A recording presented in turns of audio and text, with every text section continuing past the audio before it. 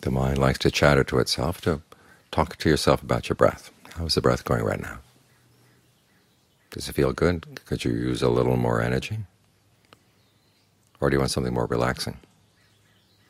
Where do you feel it, the breath in the body, and where would you like to feel it, where you don't? What could you do? I mean, these are questions you're going to ask yourself.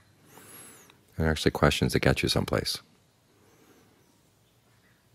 So many of the questions we ask, the issues we take up, are things that actually cause trouble. Like today, it's going to be hot. Now you can sit around thinking about how hot it's going to be, or just say that the heat is the heat's own business. I'm going to do what I can. And of course, as part of the heat, you take your precautions. Make sure you drink plenty of liquids, and get enough salt to keep you through the day.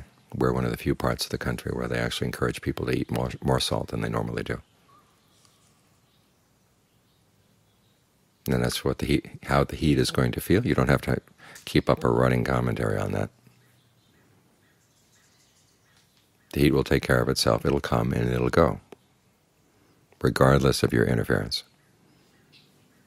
And you just figure out, what can I do in the meantime? And you may realize you don't want to go out in the middle of the hot sun during the middle of the day.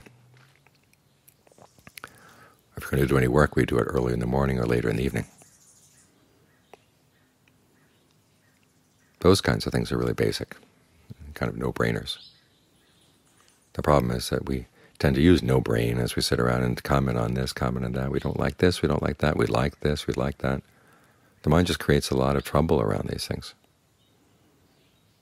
So as long as the mind is going to be thinking and talking to itself, okay, talk to itself about the breath and about getting the mind with the breath. That's something that's useful. That's something where you really can make a difference. And the commentary actually helps. So if you find your mind beginning to create trouble where you don't need it, remind yourself, this is a lot of unnecessary waste of energy. And focus your energy on something that really does give rise to good benefits, either for yourself or for other people, or preferably for both. Learn to use this mind that you've got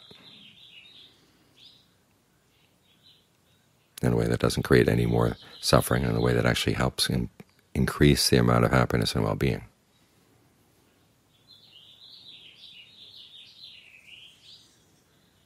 We as human beings have all these powers, and yet we abuse them so often. You tell yourself, well, today you're going to use these powers for the best purpose possible, and try to keep focused on that aim.